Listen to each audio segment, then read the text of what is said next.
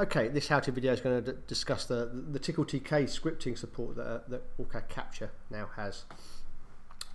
So Cadence introduced this extended capability that gives you the Cadence and third-party companies the ability to extend the functionality for OrCAD Capture CIS.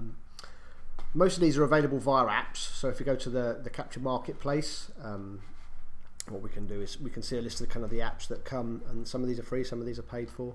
But if we then go back to our design, what we can do is there's an accessories menu inside the tools, and when we click on the accessories menu, this will then extend out, and we can look at some ones that we've specifically bought or downloaded. Some of these are paid for, as I said, or free apps.